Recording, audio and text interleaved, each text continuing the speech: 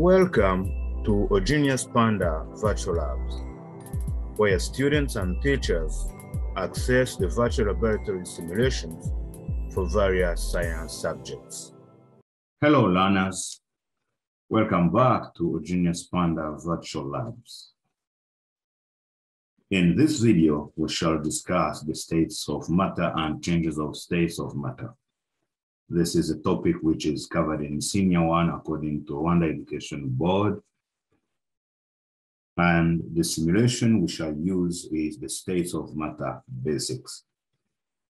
There will be another video to explain the second part of this simulation, which is the phase changes, and that will be focusing on Senior 6 students and Senior 5 students. And that will be focusing on the content of Senior 5, Unit 11. Here we have the objective of our lesson. Here we have the objectives of our lesson. At the end of this lesson, you should be able to describe the states of matter and describe the changes of the states of matter using a lab simulation. What are some of the properties of the states of matter? These three states.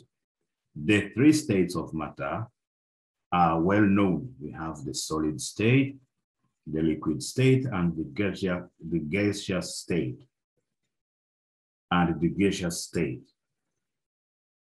For the solids, they have a fixed shape and volume because their particles do not move. They do not slide over each other. While for the liquids, they have a fixed volume, but they can occupy any container. So they take the shape of the container in which they are. That is somehow different from what happens with the solids. For the solids, they have a fixed shape and volume. The liquids, they have a fixed volume with a shape which can change because the molecules can slide over each other. And for the gases, they have no fixed shape and they have no fixed volume. Even the shape and the volume can both change. And the solids, they have rigid particles which vibrate within fixed positions. The particles can only vibrate with fixed positions. The solids cannot be compressed. They cannot be squeezed in a smaller volume, and they can't even flow. The liquids, they have particles which can slide past one another slightly, and they can be slightly compressed, but it is to a very small extent. And here, they are also fluids, just like the gases. They are fluids and they can flow easily. For the gases, the particles are moving very fast. They are always in random movement, and they move very fast. Gases are very compressible and they flow very easily because the particles are free to move. Here we have some examples of the everyday life materials and substances we know that are classified under the three states of matter we have already described. For the solid, you can take the example of soil, you can take the example of sugar, chalk, wood, bricks, desks, and so on. You can pause the video to think about more examples. For the liquid, you know water, you know kerosene, you know milk, you know the sodas, juice, you know so many liquids. And for the gas, we know air, we know biogas, there is carbon dioxide, we breathe out. We know the water vapors, and we also know nitrogen, which is the main component of air. Now that we have described the states of matters and we have given some examples, let's have a look at the changes that can happen between the different states of matters. How do we call them? For example, when a solid changes to a gas. Changing a solid to a gas, that is a process called sublimation. When a solid changes immediately to a gas without changing into a liquid, we call the process sublimation.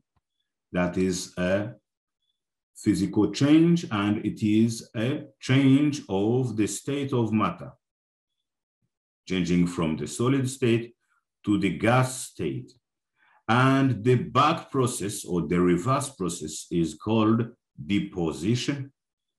A gas, when it changes directly into a solid.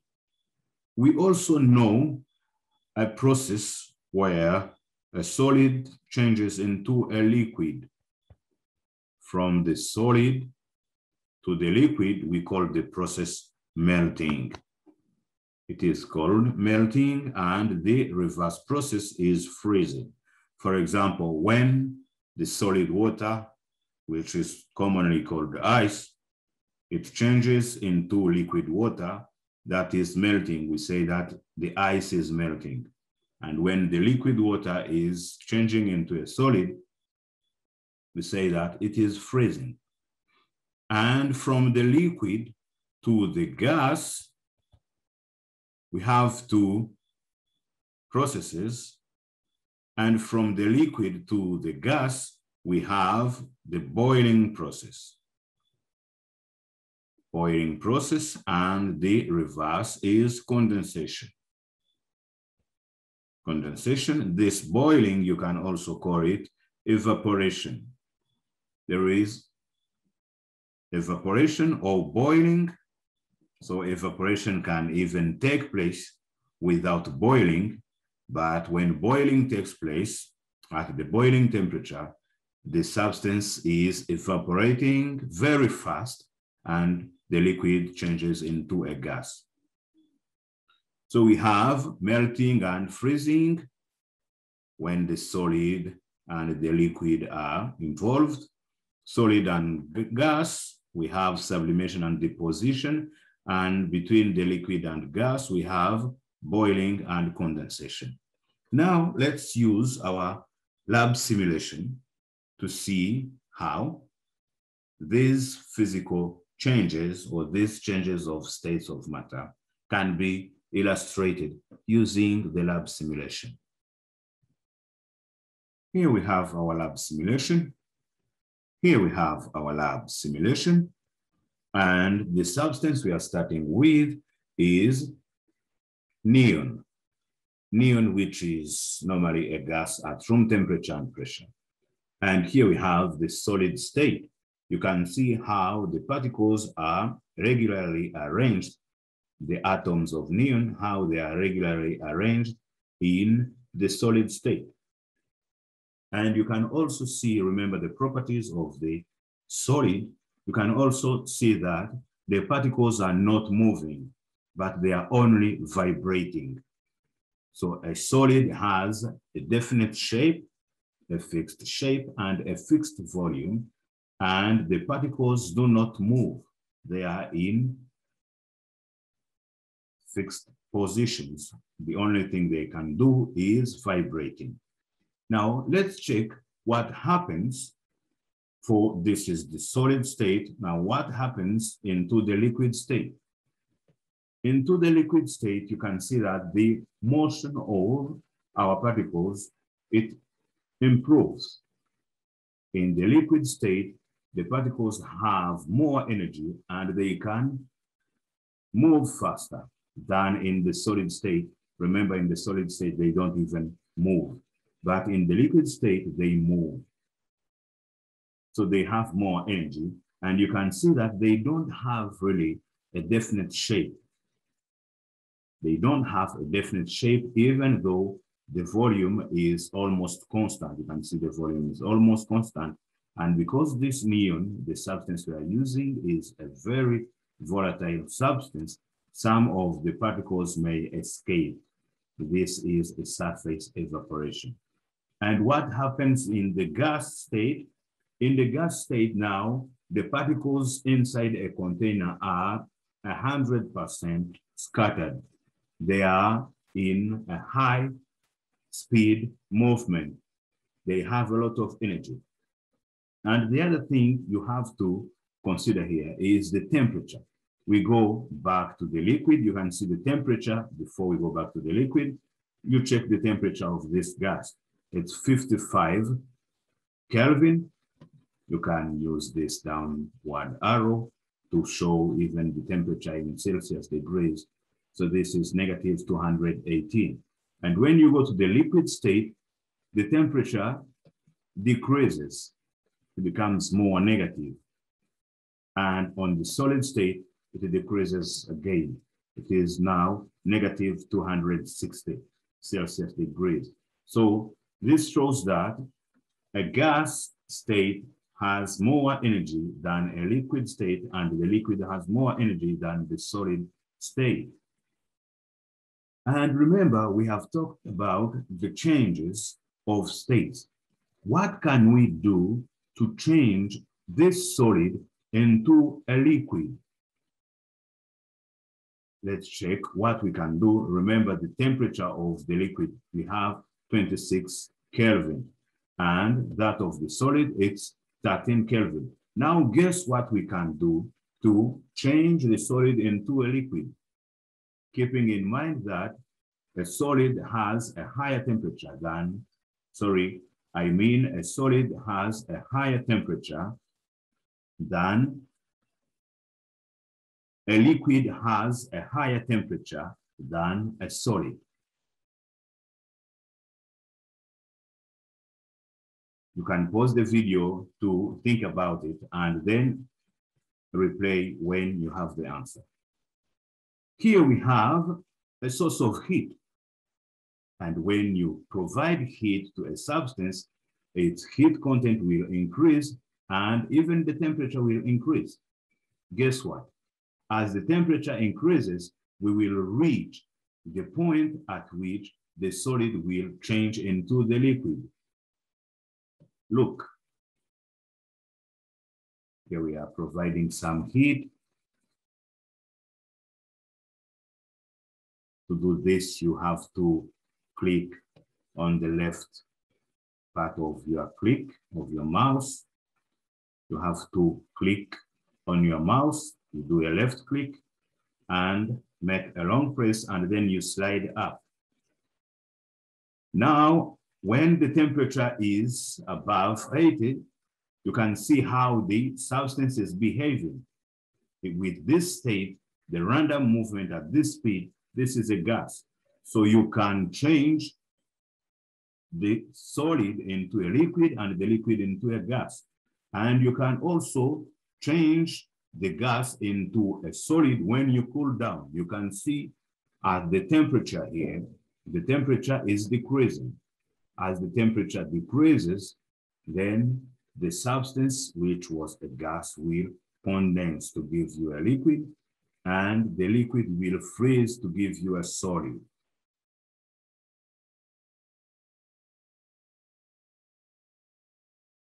Now we have a substance which is almost solid, and keeping on cooling it down, we get the solid, okay? You can use these buttons to change the substance you are working with. Let's put there oxygen. This is the solid state of oxygen. You can see the particles are very closely packed and they are only vibrating. You can check what happens if you put it into the liquid. You change into the liquid, the movement increases and the shape is not definite, just like what happens with the solid state. And in the gas, we have the random movements which have increased and we don't have a definite shape. You can increase the temperature of your substance or decrease the temperature to change from one state to the other. Changing from the gas by decreasing temperature, you have a liquid, and we call that one a condensation. And as the temperature will keep on decreasing, it will change from the liquid to a solid. You can see with this behavior, this is a solid. You can see we only have vibrations. So this is a solid. And here we also have water. In the solid state, we have water. And there is something very unusual. You see, we don't have particles which are very closely packed, but this will be explained in another video. You can change into the liquid. The movements have increased. And in the gas, you can see the particles are scattered in the container. So this is how we can use the simulation to explain how states of matter can be interchanged for a given substance. If you want to reset, you can click here and then you reset everything. You can see we have started again with neon and the solid state. Now it's time to take the quiz for those who are ready. Here we have the quiz code. It's VID 001008. Remember, if you have not mastered the content of this lesson, you can replay the video as many times as you want before you can take the video, before you can take the quiz. The quiz code, it's here on the screen. It's VID 001008. And here we have the steps to taking the quiz. You go to the website, it's opanda.xyz. You click on login. The login is here. And after clicking on login, this window will appear, and then you click on take the quiz. And with the take the quiz, you will have this window and you type the code here. And after typing the code here, you will attempt the 10 questions of our quiz to test your level of understanding. Thank you very much for always being there for these lessons, studying with us. I hope you enjoyed and you will be there for more videos. Thank you very much.